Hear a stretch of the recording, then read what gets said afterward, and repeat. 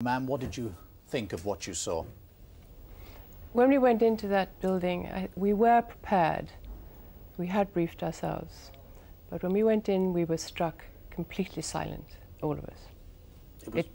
It was more than we had imagined, yes. Much worse than you thought it was? Yes, it was. Now, we're not really talking here about deliberate cruelty, are we? We're talking about a cultural problem?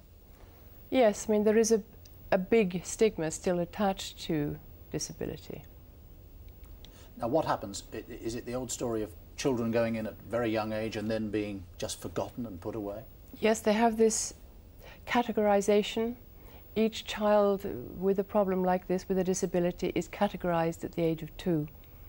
They then go into demiacapia and they are not categorized again, so that's where they spend their lives.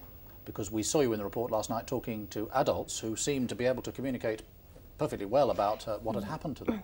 They are categorized into various areas of disability, but all areas of disability go to this same place.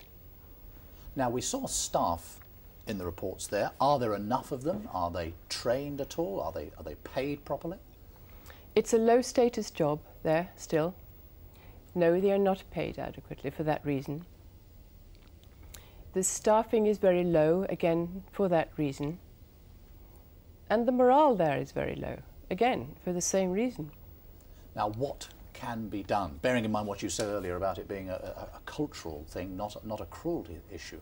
Well, we noticed the Macedonian government have actually asked for 4 more volunteers. We already have volunteers there, but for 4 more volunteers from VSO, the Voluntary Overseas Service Overseas, to go 2 to work actually in demiacapia and 2 to work with the ministry. And perhaps not advising that's probably the wrong word, because they themselves know that they've got to get this right, but assisting. I think VSO wants to assist them implement the plans that they already have in action, really. And people in this country, if they want to do something to help when they see the situation, what should they do? Well, there is 2 things. We are launching an appeal. The first thing, demiacapia had no pictures, it had nothing. There were no chairs for them to sit on. They just sit there. So they need stimulation, they need pictures, they need chairs to sit on, music, toys, clothes. They're all shaved heads, they all wear the same pajamas. And to make them individuals, give them clothes for a start would be wonderful. And then the second stage would be funding, helping us to fund these 4 volunteers as well. And its Voluntary Service Overseas are yes. hoping to do that, yes. indeed.